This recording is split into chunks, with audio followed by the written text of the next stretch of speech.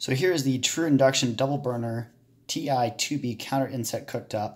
Just wanted to do a video to show the power consumption of this unit. I had a hard time getting straight answers on YouTube and the internet, so I wanted to make a video just to show what it truly draws. So here's the unit. It's an inset model, so it's designed to go into a countertop, but they actually included some rubber feet, which is really nice. I'm able to test it here in the kitchen without having to elevate it. It does have cooling fans in the bottom, so it needs space for those to draw the air in. So we'll go ahead and turn the unit on. The H just means that I've been using it and it's pretty hot, but it's actually not very hot. I just turned it off, and it's honestly room temperature, which is pretty amazing. Doesn't heat up the surrounding glass in the least bit. So we'll go ahead and turn this on, and we'll look at the power draw. So you can see just an idle, it's using about 0.6 watts, which is really nothing. It just kind of oscillates at a very low watt draw, which is cool. So we'll go ahead and turn it on, and we'll just set it as number 1. So there's number 1, 2, and it kind of cycles off and on. You might be able to hear the induction doing that. 3, 4, 5, 6, 7, 8, oops, 8, 9, and 10, which is the highest setting.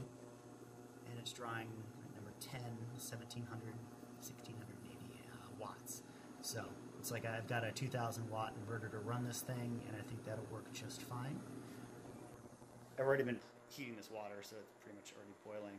It took 2.5 minutes to heat this shallow pan with water in it from cold to boiling. Just for a point of reference, it took almost 5.5 minutes for this glass cooktop to do the same. It's just an electric cooktop, not induction. So it boiled the water exceptionally fast. I was really happy to see that.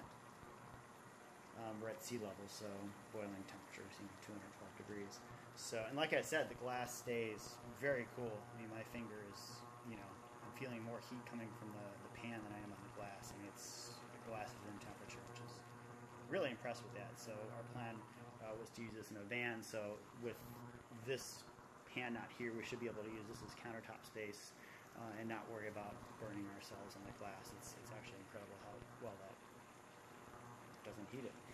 So one feature I wanted to highlight is it's not really a feature. It pretty much has to have this.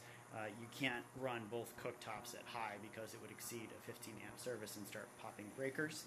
So it has a feature on it that reduces the power on either burner so that total consumption isn't over 15 amps. So when I turn this on, you'll see the 10 drop down to probably an 8 or 9. So we'll turn this on.